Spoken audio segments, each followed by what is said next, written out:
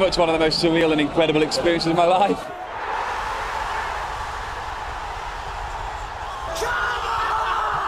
Hawksby and Jacobs here on Talk Sport. Well, Chris Watney, Corinthian Casuals director and the former striker, popped in to see us to tell us about a trip the team were making to Brazil, to Sao Paulo, to take on Corinthians in a special commemorative match. The Corinthian Casuals are the product of two clubs coming together. The Corinthians in 1882 were formed, the Casuals in 1883, then in 1939 they came together as one.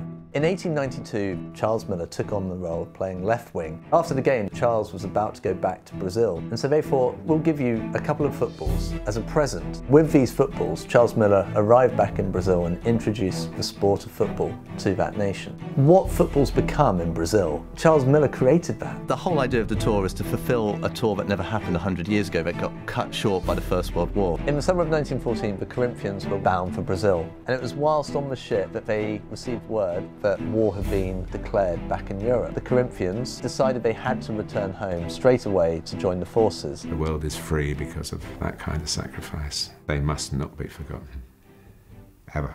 The fact that Brazilian fans to this day still come down here and openly weep when they see Corinthian Casuals ground, this little non-league football club just in a corner of leafy Surrey. But Brazilians come over here and it's almost a sort of pilgrimage for them. I just think it's such a fascinating story and one that all football fans can really relate to. This is why it all started, if you think about it. There won't be any Corinthians Paulistas if there wasn't Corinthians FC. Corinthians Casual, Corinthians Paulistas, the same. I don't know if you've seen the thing on YouTube. There's two Brazilian fans walking through Tolworth Broadway. Nós estamos em Tolworth.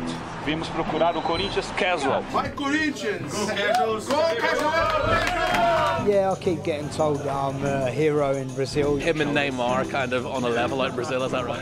What I'm led to believe, I think he's bigger than Neymar. It's the first time the two first teams have ever played against each other, and we're playing in that arena. It's going to be live on TV, thousands of people there, millions on TV. You're playing their first team? We're playing their first team. God, you're going to get hammered. Do you guys actually have any chance of beating Corinthians today? Absolutely no chance. It's probably the biggest week of our lives.